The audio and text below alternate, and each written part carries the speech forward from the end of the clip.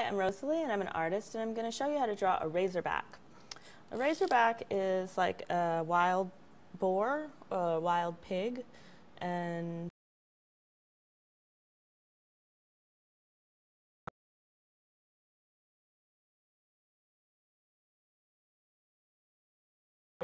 not that big, but they can get really big actually. There was one caught and killed not too long ago called Hogzilla, who was maybe 8 and like 10 feet long, so they can get really big.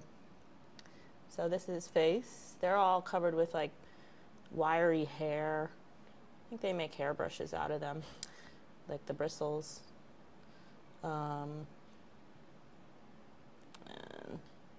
I'm just drawing in the underside of his body. Actually, kind of gonna make that bigger to match the head. It's like up here.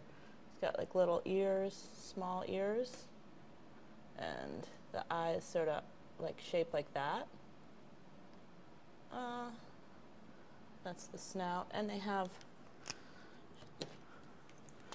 sharp teeth that come out like that, almost like tusks, small ones.